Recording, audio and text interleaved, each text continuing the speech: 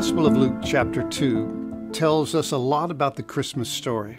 There's the angels, there's the shepherds, there's Mary and Joseph, and it's just filled with all kinds of things that describe that birth of Jesus, that Christmas day. But there's also a character in Luke chapter 2 that, well, he doesn't get talked about that much at Christmas time, but it's a man named Simeon. And Simeon had been told by the Lord, or God had revealed to him, that he would not die until he saw the promised Messiah. And so he's in the temple. And Joseph and Mary are bringing Jesus. It's about 40 days into the life of Jesus, and it's required by the law of Moses that he be presented, he be dedicated. And so they come in, and Simeon's there. And he realizes that this is the Messiah. And so he takes the child and he blesses the child and he says some amazing words, but he's also probably thinking in the back of his mind, okay, I'm done. I've seen the Messiah. I'm not to die till I see him. But here's what he does. He says something else that's pretty interesting, and he says it to Mary. Listen to these words of Simeon. And Joseph and his mother marveled at those things which were spoken of him. This is Simeon speaking these things.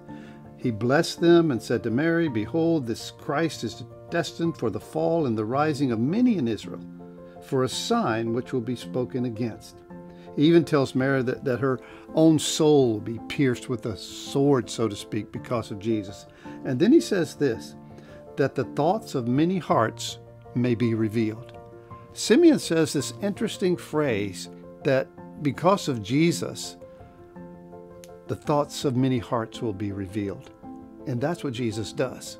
All through life, all through history, hearts are revealed by how people respond to Jesus, how the wise men responded, how Herod responded, how the religious leaders responded, how you and I respond.